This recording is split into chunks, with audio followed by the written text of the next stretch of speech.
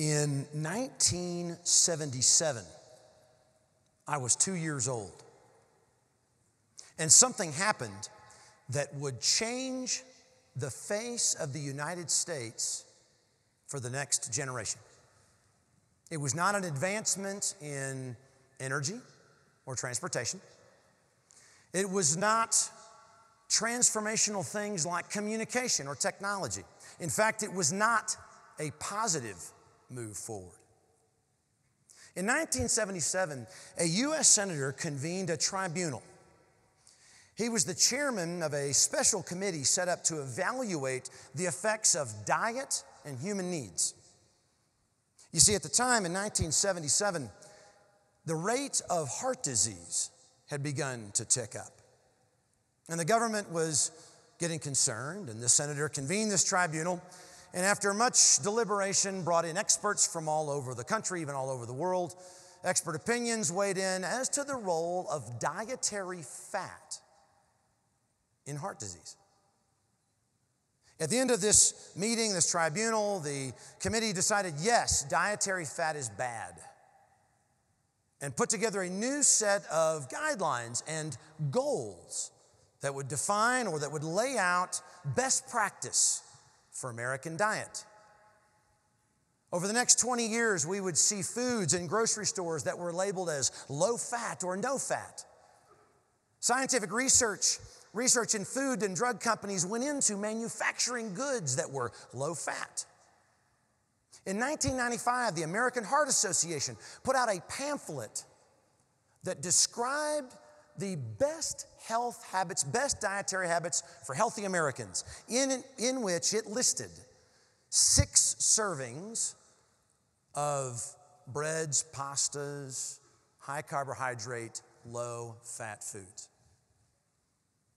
See, over the last 40 years, Americans have been focusing their diets on low fat.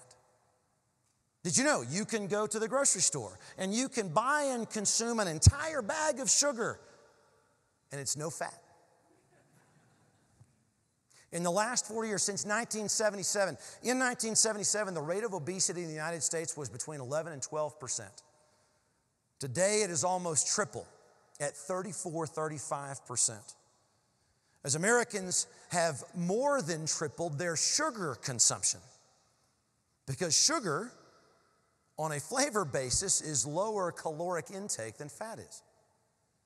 Now we're beginning to read more and more. In fact, just in the last couple of years, the Obesity Code, written by Dr. Jason Fung, quotes literally hundreds of scientific studies that connect increased consumption of sugar with increased heart disease, increased obesity, increased diabetes rates.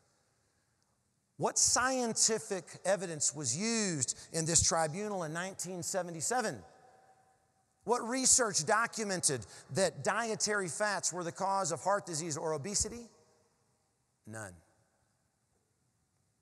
Expert opinion was used to define that the objective was to remove fat to try and lower the rate of obesity and lower the rate of heart disease. Why start with this story? Because even now today, if you poll Americans and you ask, what's the number one thing you need to do to lose weight? They'll list one of 2 things. 1, exercise. 2, lower their caloric intake. And the easiest way to lower caloric intake is to remove dietary fat. And yet we now know the scientific research is done, the cat is out of the bag. Lowering fat and raising sugar, raising carbohydrate intake is absolutely the opposite of what you want to do if you want to lose weight. Yet still, Americans today, right now today, are plagued with this idea. I bring this topic up for one reason. As leaders, as thought leaders, we must make sure that our objectives are extremely clear and are correct. Because a good idea with a misplaced objective will not only not lead to positive results, can often lead to negative results. As leaders in energy, I would submit to you that the energy industry might be caught in some of the same groupthink lack of objectives that we faced in 1977 and over the last 40 years in diet. What are the objectives that we're trying to achieve in energy today? We'll come back to that in a second. A book over the last 10 years of my career, I have made my mission to become a better and better leader. And as leaders, our job is not to think about our own productivity or our own success, but to think about the success and the productivity of those that we lead. So if I'm responsible for a research team or a corporate R&D initiative or a government program, what is the objective that we're trying to achieve? I've read literally hundreds of books and articles and listened to podcasts, gone to seminars all about leadership and elevating the human experience of excellence. And just this last year, Gallup published a new book written by Jim Clifton, who, if some of you may be aware, Jim Clifton was the author of the original Strengths Finders program. You can go online and find out what are your key 5 strengths. This book they based on what they describe as their largest global study on the future of work. In here, they describe that they literally are pulling data out of over 10 million interviews of people from all aspects of work. And I want to read to you one line out of the introduction to this book. And by the way, I got this book because I took my son, my 13-year-old son, Luke, to a leadership retreat with me. And my son, Luke, comes out of this retreat and he says, "Dad, this is amazing stuff." And so we start to read together, and he pulls up this book on Amazon, orders 2 copies for us. The line in the introduction I want to read: after all these interviews, talking to CEOs and chief human resource officers, doing all these interviews, looking at all this data, Gallup concludes that the world's most serious short-term 5 to 10-year problem is declining economic dynamism and declining productivity in GDP per capita. The data out there points to the fact that we live in a society today in which we are less and less incentivized to push the envelope. We are less and less incentivized to go away from the norm. Today in social media, Facebook, Twitter, Instagram, any of us that are members of any of these, there's a whole lot of celebration of life as a status quo. In 1977, if you were a doctor and you said, "I don't agree with this conclusion that the senatorial committee has come up with," you would have been isolated as a pariah. You were not a part of the new normal in terms of diet. As leaders in energy, as research and development goes on all around the world to the tune of hundreds of billions of dollars a year, how do we identify really clear objectives? If you think about the biggest leaps forward that have happened in energy in the last 100, 150 years, there are some really cool ones that most people don't even know about. Did you know if you go back to 1850, the number one oil resource in the world was not in Saudi Arabia or in Texas. It was whales in the ocean. People were paying, adjusted for inflation, $50 a gallon for whale oil. And yet as human urban centers were becoming more and more concentrated, big cities were growing up, we needed more and more fuel for artificial light. And companies in Pennsylvania decided that they may be able to turn this rock oil into something efficient if they can get it out of the ground and refine it into kerosene. Over the next 100 years, we would see oil companies begin to develop large oil reserves in Pennsylvania, Ohio, Texas. However, this wasn't all there was to say about the new rock oil industry. In the 1940s, one of the biggest problems plaguing the oil industry was what to do with all the waste. You see, if you brought a barrel of oil out of the ground and you stuck it into a typical refinery, all a refinery did at the time was to distill, much like a distillery separates alcohol from corn mash or wheat mash. You would bring in this barrel of oil and you'd separate it, and out of the middle of that cut, you'd get this really nice, clear fluid called kerosene that would power lamps very consistently. In fact, John D. Rockefeller became the richest man in history at the time, making sure that his kerosene was standard, regardless of where you bought it. However, they still had all of this waste product. What could they do with all this waste product, all this heavy stuff that they didn't know what to do with? Rockefeller one time referred to all that heavy stuff as that awful waste product. Today we call it gasoline. Yet, it couldn't be burned in its current form. So they had all this waste product, and how could they convert it to something usable?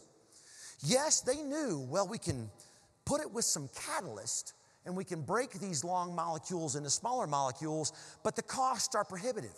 The catalyst is too expensive.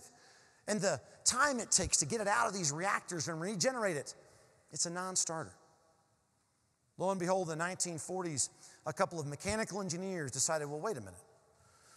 What if we move this catalyst with this heavy ends, this oil product, so that the catalyst is constantly being pushed through the reactor and into a regenerator, and it moves like a fluid.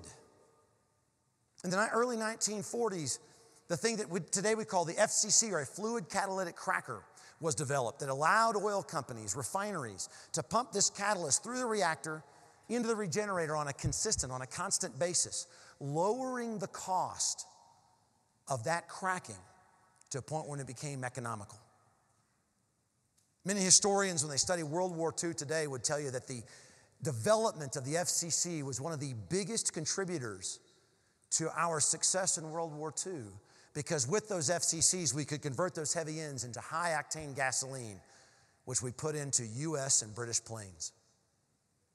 Advancements in energy from 1850 until 1950 were happening so fast that the world could barely keep up.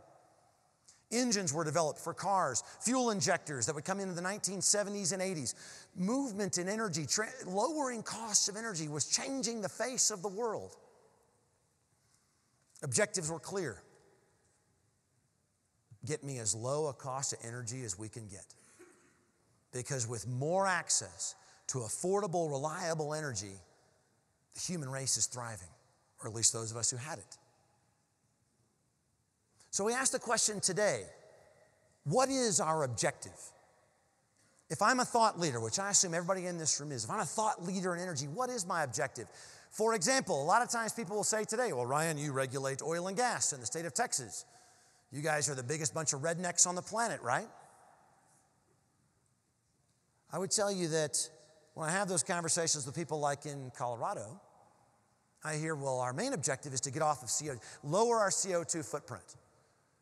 Well, in the year 2000, the United States pushed out about 6 gigatons of CO2.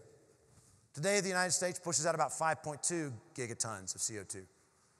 In that same time period, from 2000 until today, China has increased its CO2 production more than the entire amount of CO2 production from the United States. The planet, the rest of the countries have increased its CO2 production by something like 15 or 16 gigatons. If our primary objective is to lower our CO2 footprint, I would submit to you that getting off of fossil fuels is not the right way to do it. Because while we may get off of fossil fuels in the United States, what that will do is lower the cost of of fossil fuels around the world, because there's excess supply, which means countries like China and India, South America, Middle East will all use it more and more.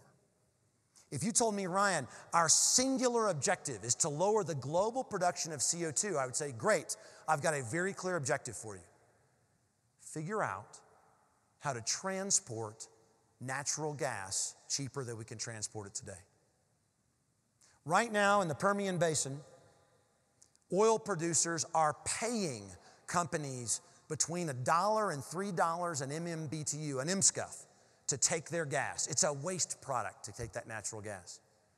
If we can move that natural gas to the coast, put it in a barge and ship it to places like Japan and China, lower their cost of natural gas from $6 to $8 an MSCF down to 2 or 3 like we pay here in the United States, coal will go away just based on economics.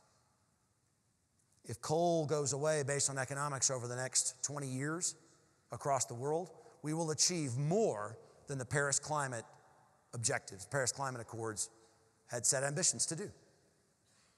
We need clear objectives. And this is where energy as an industry, energy as a philosophy around the planet has struggled. I'll leave you with this. I was having a conversation with a group of energy economists about a year ago.